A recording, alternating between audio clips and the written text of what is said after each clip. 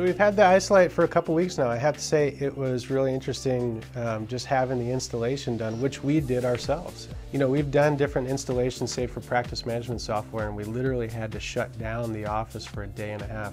It's really simple. You connect the hoses, you plug it in, and it took literally about 5 minutes to set up each operatory. I mean, we basically did it over a lunchtime. We had blocked off way more time than that, thinking that we would need it, and it was really straightforward.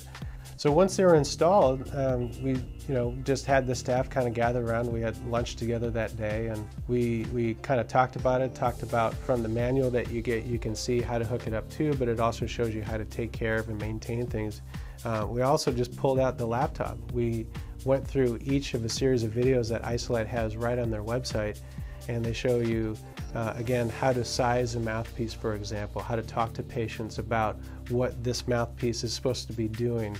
It shows you how to do the maintenance. It shows you all the different parts of it, how to insert it into the patient's mouth. We just kind of spent an hour together kind of doing it, and then it was just time to jump in there and try it.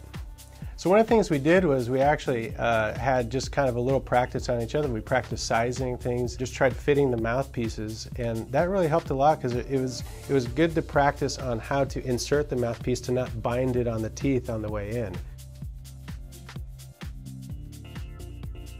The thing that I immediately noticed that made me more comfortable to try it on patients was that it was just comfortable. The bite block isn't stiff like some of the bite blocks that we have. It's actually felt a little cushy, so that I didn't feel like I was locked into one position. I felt like I had a little bit of freedom of movement of my lower jaw, so that kind of made it more comfortable. So everyone got a chance to play with it. We were laughing at each other, having these things in our mouths, but it was pretty exciting. So at that point, it was just time to try it on the patients.